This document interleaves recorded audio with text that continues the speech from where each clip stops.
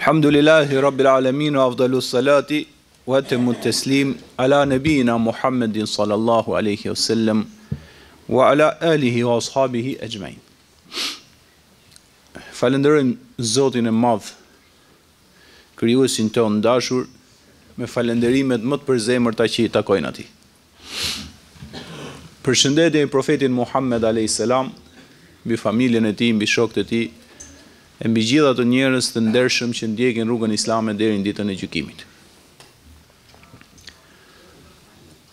Xhuman që kaloi, për të hyrë direkt në temë, folëm për si të thojmë, ose si na ka mësuar i madhi Allah për të jetuar në këtë botë, po edhe për të shkuar i pastër mbasi vdes njeriu, edhe mos të kaloj andej për të dënu, po të kaloj kur vdes, kur largohet nga kjo botë për të shpërbly. Kurani ka një gjë interesante shumë, patjetër i vetmi libër që e ka dhe askush tjetër, është që ti sqaron gjërat. Është i vetmi libër që je në i mjedis edhe s'ka dritë. Është errësirë e plotë. Edhe futesh ti aty. Je i pa orientuar në gjitha aspektet. S'din asgjë se si din ku janë gjërat, si janë vendos. Ke frikë mos pengohesh. Ke frikë të ecësh. Me të pyet dikush me qenë me ty që ku janë orën ditë, ku është situata, ti je në errësirë totale. Po pastaj është një gjë shumë e thjeshtë, nëse ke mundësi të ndezësh aty dritën, çdo gjë për ty bëhet e qartë. Pra nga gjithë kjo errësirë totale, ti me të ndez me dritës, ke mundësi pastaj që çdo gjë e shikon, çdo gjë e vën vendin e vet, ecën normalisht, nuk pengohesh, nuk rrëzohesh e më radhë.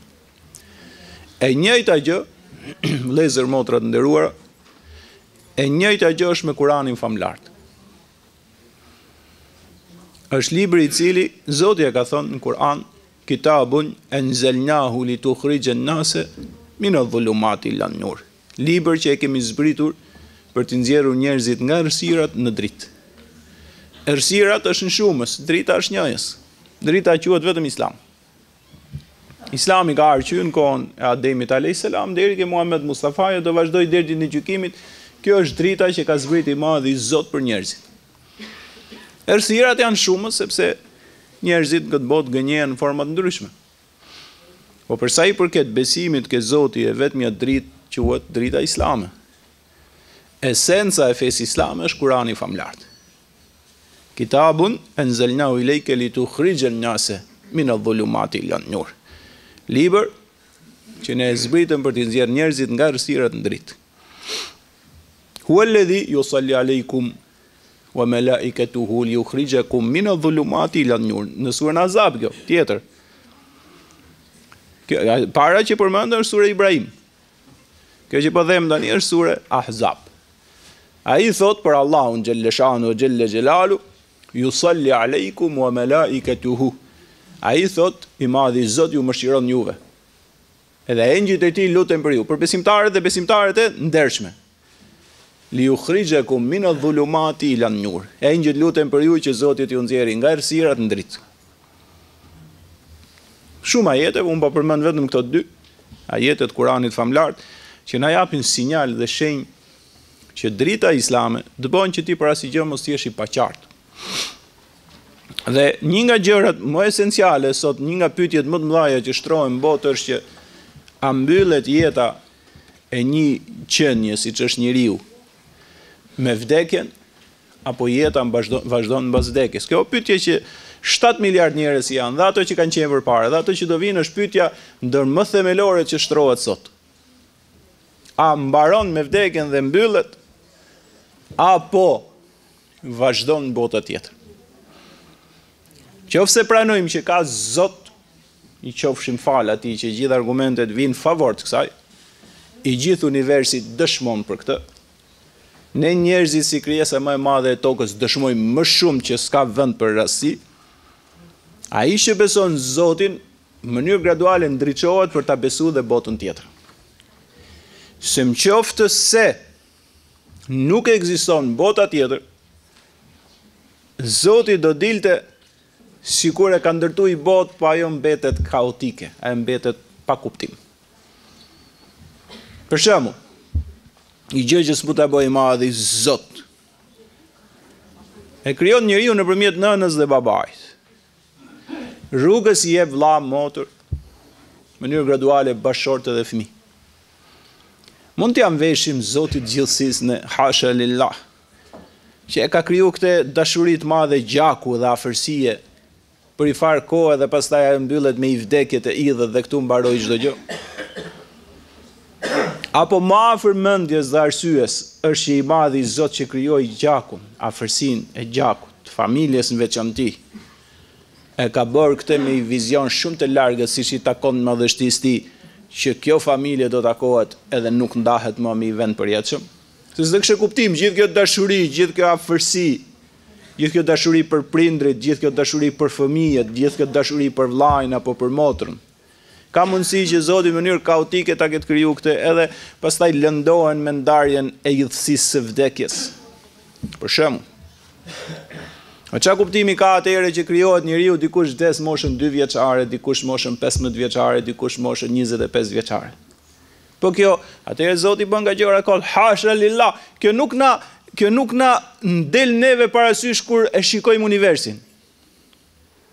Kur e shikojmë ne çfarë ka kriju i madhi Zot, ne e shikojmë që ai nuk bën gjëra kot, ai bën gjëra precize, të përsosura, të mrekullueshme, të bukura, që njeriu ngel pa mend. Atëherë ka mundësi në makron e madhe universale të ketë kriju çdo gjë në mënyrë të përsosur, të jashtëzakonshme dhe ke njeriu bëri gjë kot? Shkon, ngel logjika, nuk mundesh dot ti ta pranosh këtë. Am hasibtum annama khalaqnakum abatha wa annakum ilayna la turja'un? A mendoni se ju krijuam juve pas një qëllim dhe i ditë ju nuk do të ktheheni tek unë? Shkon. A yahsabul, në sura tjetër, a yahsabul insanu an yutraka suda? A mendon njeriu se u krijua pa qëllim? I shtron pyetjet Zotit gjithësisë me na ngacmuar neve për këtë. Dhe Kurani, Teurati Musas, Ungjilli Isas, Zeburi i Dautit, suhufet më përpara të Ibrahimit, se ka i diçka. Njerëzit duan që t'i bëjnë fetë si mas partive. Shumë parti, shumë fe. S'është kështu. Ka pas vetëm i fe, u mbyll me i fe, do vazhdoj deri në kiamet me një fe. Tjerat janë atë që bëjmë në njerëzit. Ku e gjej unë këtë? Bel tu'thiruna al-hayata ad-dunya wal akhiratu khairu abqa. Ju ka marrë mend thot jeta e kësaj bote, ju ka hutuar dhe ju ka dehur. Dijeni se bota tjetër është shumë më e mirë dhe e përjetshme e qëndrueshme. Kush e ka thënë këtë? Vetëm Muhamedi alayhis salam dhe Kurani, vetëm Musai dhe Teurati, vetëm Isai dhe Ungjilli, vetëm Zeburi dhe Dauti? Jo. Inna hadha le fi suhufil ula, suhufi Ibrahima wa Musa. Tha kjo është thënë gjithmonë, edhe në suhufet, se para Musas me Teurat të plot si libër kanë qenë dorëshkrime më të vogla, s'ka qenë libër i plot, se njerëzimi për aq ka pas nevojë. Thot do ta gjesh këtë koncept të madh të botës tjetër që në fletushka që i erdhën Ibrahimit. Edhe u përshosën me Teuratit, me Musan dhe u mbyllën në mënyrën më të mirë me Muhammed Mustafan.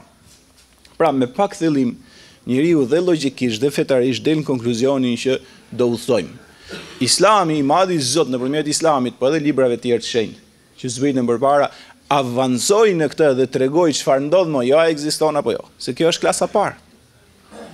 Kurse pastaj kur merr mësimet në klasën e dytë me radhë, do mësosh pastaj për çfarë bëhet fjalë. Innal ladhina qalu, se kjo desha me dalë, këtë e bora si para hyrje. Innal ladhina qalu rabbuna Allahu thumma istaqamu tatanazzalu alehimul malaikatu alla takhafu wala tahzanu. Kurani thot shu sura Fusilet. Tha ato të cilët than Zoti ynë është Allahu. Ato të cilët than Zoti ynë është krijuesi i qiejve dhe i tokës. Ato të cilët than Zoti im është ai që më krijoi. Thumma istaqamu, do të thot pastaj u përqendruan në këtë, nuk e kthyn loj. Kur than Zoti ynë është Zoti i qiejve dhe i tokës, nuk vun tjetër kënd më që ti ndalonte ke kjo. Po u bën thot serioz dhe të qëndrueshëm në këtë derisa vjen çasti me dhon shpirtin, tetenazzalu alejhimul malaikatu, zbresin ndër këto njerëz që ishin të qëndrueshëm në fenë e pastër, të bukur dhe drejt islame, dhe i thojnë kur vinë për t'ia marrë shpirtin ai kryesori dhe ato që e shoqërojnë, alla takhafu wala tahzanu, se është situatë shumë e vështirë se po ndron botë. Nuk është situata ika për pushime disa ditë dhe erdha ndrova. Nuk është dogan në një shteti të caktuar, po është një udhëtim nga një botë në botën tjetër dhe engjëjt që të kanë patë qëndrueshëm fenë e pastër dhe të bukur islame vinë me respekt dhe thojnë mos u frikso dhe mos u dëshpro, mos u frikso për atë që do kesh tani në udhëtimin botën tjetër, se ne jemi me ty dhe Allahu të ka mëshiru, mos u dëshpro për familjen, për fëmijët, për çdo gjë që le, se në kujdesin e sundusit suprem qejve dhe tokës janë ato. Kurani tani avancon. Dhe ne për këtë po flasim. Si të jetojmë dinjitoz në jetën e kësaj bote, por kjo është pjesë e hutbes, sepse Islami nuk i ndan, s'ka gjë më të bukur, për atë që studion, s'ka gjë më të qartë, nuk ka gjë më të mençur, nuk ka gjë më të pastër, nuk ka gjë më të bukur, nuk ka sistem që sinkronizon kaq këndshëm midis mendjes edhe zemrës, midis trupit edhe shpirtit, midis vetes tënde dhe në raport tim me familjen, ti me prindrit, ti me bashorten, ti me fëmijët, ti me komshiun, ti me kolegun, ti me studentin në shkollë, dhe ti me shoqërinë mbar, dhe ti me krijesat e tjera. Vazhdon të avancojë në ndërlidhje në mënyrë të mrekullueshme tokën në raport me qiellin, këtë botë në raport me botën tjetër. S'ke për të gjetë. Kur e kupton sakt. Jo islam sektesh, islam çuditshëm, islam që s'ka lidhje me islamin e Kur'anit famlart. Gjithë suksesi i çdo njeriu është jetoj dinjitoz këtu, me mirësitë e pafundme të Zotit gjithësisë, me mirësitë e tij. Se ka, këtë e kam nut bez zot të zauroj këtë, po ka mendime që po punove për botën tjetër do ta lesh këtë botë. Bëhesh asket, nuk është kështu. Ky është islam muhabete makiatosh. Ky është muhabete kot që flet një se s'ka bisedë tjetër bën, nuk është kështu. Flasësh për fenë, është përgjithësi, duhet ta dish mirë atë që e flet. Atë që s'e di s'është turp me thonë nuk e di. Gjithë ne ka shumë gjëra që si dim, po ato që i dim duhet i dim tamam. Ai që kërkon botën tjetër ka drejtën e Zotit të fitojë mirësitë e pafundme të kësaj bote. Se Zoti për këtë i ka kriju. Për njerëzit e ndershëm dhe fisnik përfitojnë dhe ato që s'janë tillë. Është interesant, kështu na thot Kurani famlar. Ato të cilët thanë Zoti ynë është Allahu madhnueshëm, krijuesi pra i qejve dhe i tokës, dhe ecën të përqendruar në këtë, ato fitojnë anej ku do shkojmë. Pra kanë fituar patjetër këtu, edhe do fitojnë edhe atje. Gjërat që na bëjnë ne tham kush është kërkimi i faljes. Zoti im më fal. Drejt për drejtë më atë. Gjëja e dytë që e bën këtë që dalësh i pastër nga kjo botë, ne tham Allahu afrahu bi tawbati abdi. Zoti i gjithësisë më shumë knaqet kur pendohet njeriu se sa njeriu për veten e tij. Dhe tham Muhamedi alayhis salam, që flasin njerëzit hasha lillah. Jo si u martua me Aishën, jo si u martua me Khatixhen, e sa vjeç ishte filani, e sa vjeç ishte fisteku, mos na humni kohën. Mos na humni kohën, ju lutem shumë. Thelloni studim dhe bëjmë biseda thelluara. Keni pa në për komente, në për kështu njerëz të vegjël. Po ne duhet të bëjmë durim për t'ja shpjeguar. Po, nëse do të bësh bisedë, në çdo bisedë në këtë botë, ty s'lejohet me fol për ciptas. Vetëm nëse je ignorant dhe primitiv, kjo është tjetër gjë, po ne edhe kështu të pranojmë derisa të kulturohesh. Po mos fol budallëqe. Mos përkufizo Muhamedit alayhis salam që kanë fol mira dietar, duke mos lexuar asnjë rresht nga mjalti dhe perlat e kësaj feje, dhe përkufizon Muhamedin alayhis salam si një i rëndomt që si as lexues as ke bërë kur gjë në jetë, s'ke qenë i Zotit, ndërtosh i familjes, shëndosh dhe rrin kështu si kaotik, edhe fillon shan majtës dhe djathtas, hasha lillah, deri dhe profet Zotit. Profeti alayhis salam është ky që shpjegojmë ne. 70 edhe deri 100 herë thotë i madhi i Zot, e nuk ka lënë çast, e çuditshme shumë është. Që ose do të mësosh kush është Muhamedi alayhis salam 24 orë në 24 orë, çdo javë, çdo muaj, çdo vit, derisa dha shpirt, as si sekond si ka kalu pa e përmend madhin Allah. E pyetën bashortën e vet Aishën, thanë si ishte, kana yadhkurullah ala kulli hal, e ka përmend Zotin çdo gjendje që ka qenë. Kur ka rënë një natë për të fjetur, ka thënë o bashortja ime, sytë e mi flenë, zemra jo për Allahun. Ishte shumë i lidh. Ku ishte i luftë e madhe që erdhen armiqt për ta shkatruar në mënyrë përfundimtare që lufta e Azabit, deshin të hyjnë në Medinë, vrasin profetin parin, pastaj me fëmijë, me gra, çfarë gjeshit. Dhe situata shkoi deri aty sa thot zemrat e njerëzve që ishin rrethi nga frika ju duk sikur binte tërmet, sepse menduan edhe pak ta kalojshin atë situatën dhe gardhin që ishte vendos do t'u vritshin edhe fëmijët dhe familjet e gjithë, ato ishin 20.000, këto ishin 3.000. Dhe mali i madh i devotshmërisë, se njeriu në vlerat e tij më të mëdha duket në ditën e vështirë, jo që qëndroi, po i dha leksion atyre dhe gjithë botës që njeriu që beson me sinqeritet ka mbaruar çështja e tij dhe në ditë vështirë kuptohet është i vërtet apo i kot. Dhe kur mbaroi sikleti asaj tha laqad kana lakum fi rasulillahi uswatun hasana, tha keni në dërguarin e Zotit Muhammedin alayhis salam shembull të përkryer. Pse? Liman kana yarjullaha al-yawmal akhir, sa i shpreson shumë ke Zoti vet, edhe din mirë se çfarë do ndodhi në botën tjetër. Wa dhakara Allaha kathira, Zotin e përmend çdo çast. E ka vërtetuar vetë Zoti i gjithësisë me Kur'an. Andaj mos flasim budallëqe. Tha 70 deri 100 herë i ka kërkuar Zotit falje. Vëllezër motrat nderuara, ju begatofti i madhi Zot dhe t'i kërkoj falje Allahut. Për të na fal. Thamë që pendimi i ka 3 kushte. Edhe e mbyllëm më xhuman që kaloi. Tani kemi një gjë tjetër. Se gjitha këto janë që shejtani mos na mashtroj. Se ç'a ndodh? Thuti me drejt, xhuman që tham një nga kushtet e pendimit është që se bëj më, edhe ti e ke bë xhuman që kaloi, pa ardh kjo xhuma e ke bë gjinafin prap. E kemi bë, që mos flasim, e kemi bë gjinafin prap. Është realitet. Më shumë ato që janë 3, se edhe mosha ka sekretet e vet. Kur arrit me i mosh fisnike që largohen disa nga pasionet, ngja vetja që sharak si ke qenë i ri. Për shembull unë po flas këtu, i keni vënë re në jetën e juaj. Po të më pyesësh mua për shembull, kam fol mirë. Se për çastin Zoti ka bëj rahmet për njerëzimin, për çastin ty duket vetja i zgjut. Kur kalojnë na 5 apo 10 vjet tjetër thuj, kotja kam pas futur atëherë. Është çuditsh. Po ballarët ton që janë mosh e kuptojnë që kur kanë qenë 40, leje se kujtojsha se e kap qellin me dorë, sikur po them perlat, fjalën më të mençura në botë. Kalo 5 vjet thu. Po për atë kohë kur ka qenë para 5 vjetësh shtoj që s'ka më të mençur se unë 2 fjalë i them, po kam qenë njeriu vitit në atë vit. Në fakt ke qenë qesharak. Se kështu janë vitet janë përvojë e madhe për njerëzit e mirë. Vitet janë përvojë e madhe. E kur arrit me i mosh saktuar, dietarët i kanë dhënë me faza 55, 60, 65. Njeriu përgatitet më shumë. Disa nga pasionet i kalon anash, kërkon falje. Përsoset më shumë, bën ibadet më shumë, ecën rrugën e Zotit më i qëndrueshëm, pret takimin e madh me atë kur t'japi shpirt. Fazat janë ndryshme. I riu, ai 20 vjeç nuk i kupton kaq thellë, ai që është 30 ka akoma deficiencë, ai që është 40 aty fillon. Kjo është jeta.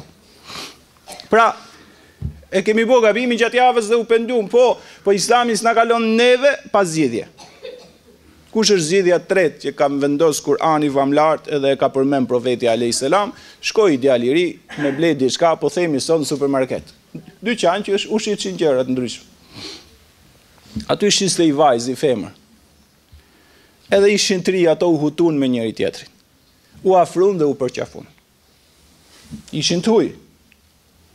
E kapi pasioni për çastin në kohën e profetit Muhammed alayhis salam. A do islam real, konkret.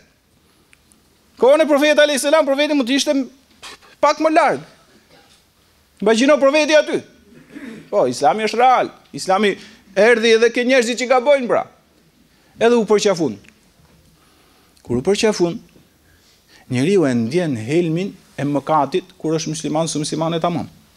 Pra afrohet me gabimi dhe pendohet. U largu edhe u pendu. Shkoi ke profeti Muhammed alayhis salam, çast transparent i hapur. Tha o i dërguar i Zotit, profeti ishte me shokët. Tha fol. Tha shkova për të bler një gjë edhe u mashtrova. Tha çfarë ndodhi? Tha përqafova femrën e huaj. Çfarë i thotë profeti? Mund t'i thosh njëre ke bërë me ajo është nëna dikujt, do jetë, ajo është vajza dikujt. Çfarë i thotë profeti alayhis salam? Nuk foli, ngeli, mbeti pa fjalë. Me fjalë kërko falje, bo pendim, mos e përsërit më. Zoti i Gjysmësisë ka zbrit për këtë gjë Xhebrail Eminin vet. Xhebrail Eminin.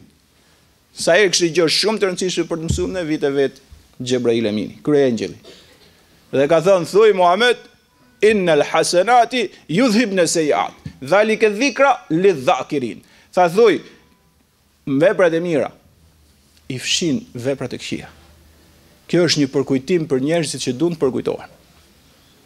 Dha Islami zgjidhjen, pra, e para kërkim falje, e dyta pendim, e treta zgjidhje brillante. Innal hasanati yudhibna sayiat. Pra, mos shpreso ndonjëherë, vëlla dhe motër, të begatofti i madhi Zot, mos shpreso asnjëherë se do bëhesh 100% engjëll. Po e shpresove këtë je duke gënjur vetën. As mos shpreson ndonjëherë se do bëhet dikush i 100% shejtan apo djall. Njeriu është midis tyre. Ka mirësinë engjëllore në shpirt dhe ka zjarrin djallëzor në të njëjtën kohë. Tani kush është zgjidhja? Se herë të thret mirësia engjëllore, pra e mira që ke në shpirt, dhe të thret si një magnet i tmerrshëm e keqja që ke në të njëjtën kohë, dhe është një betejë, një luftë kjo. Zoti e përmend këtë në Kur'an, fa elhamaha fujuraha wa taqwaha. Ka kriju ke njeriu të mirën dhe të keqen, në Kur'an është kjo. Tani që kur na thret e keqja, në disa raste do bi njeriu ta bëjë atë të keqe.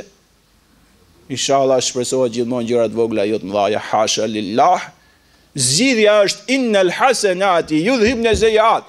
Veprat e mira që ti bën i fshin ato që janë të këqija. Për shembull, kush janë veprat e mira? I ka përshkruajtur në një hadith, disa prej tyre.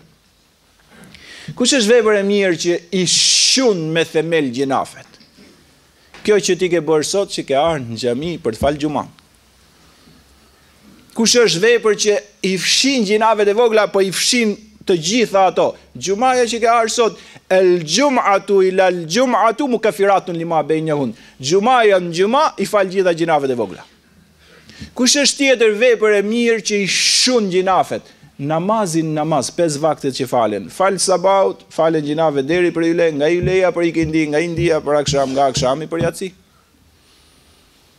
Kush është tjetër? Umre që shkon. Kush është tjetër që i fshin me themel Ramazani agjërimin të? Kush është tjetër që të bën si fëmia pastër që ke dal nga barku i nënës haxhi? Kush është tjetër që i fshin gjinave sadakaja? Tha sadakaja që e jep, i fshin mëkatet si ujë zjarri. Innal hasanat, mos haron Allah dhe motër të begatofti i madh i Zot të Ilaci të madh.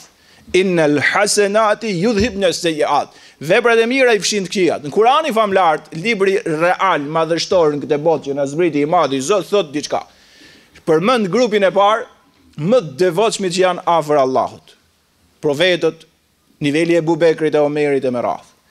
Tregon pastaj ato që janë më të këqit, në fund të zjarrit xhenemit dhe futet Kur'ani famlar në realitetin e madh që përfshin shumicën e njerëzimit, wa akharun i'tarafu bi dhunubihim khalatu amalan salihan wa akharu sayyi'an. Tha pastaj pati një grup të madh të njerëzimit. Shëndosi madh suprem thot këtë në Kur'anin famlar. Pastaj përveç tyre dy ekstremeve se ka pak shumë devotshëm dhe ka ca që ja pothuajse djallëzor, pastaj wa akharun, pastaj ka një grup të madh njerëzish që ishin të vetëdijshëm që bëjnë mëkate dhe ishin nga njerëzit sipërfaqen e tokës që i bashkuan veprat e mira, herë bëjshin mirë, pastaj herë bëjshin keq. Asallahu ayyatuba alehim. Tha shpresohet shumë që këto t'i fali Allahu. Pse? Sepse po arritëm më shumë të bëjmë veprat mira se sa të këqija kemi fitu. Një vepër e mirë vlerësohet me 10 nga mëshira e madhit Zot, një vepër e keqe vlerësohet 1 e keqe, dhe një vepër e mirë është 10, do të bësh 10 këqija të barazohen ato. Kjo është mëshira pa kufishme Sundusi suprem që na ka kriju. Pastaj bëu pra optimist, e inshallah xhuman që vjen, dashni i madh i Zot, e vazhdojmë veprat e mira, i fshin veprat e këqija. Që ose mashtrohemi me një vepër të keqe që bëjmë, vrapojmë, nxitojmë për të bërë të mira, se Zoti fal kur neve na shikon duke bërë mirë. Kjo është mëshira, kjo është hapësira, kjo është vizioni, kjo është kuptimi që na mësoi neve Zoti për mos të humbur kurrë, që kur t'japim shpirt, përfitojmë nga mëshira e pakufishme e Atij. Amin ya rabbel alamin. Allahu ju shpërblet gjithëve.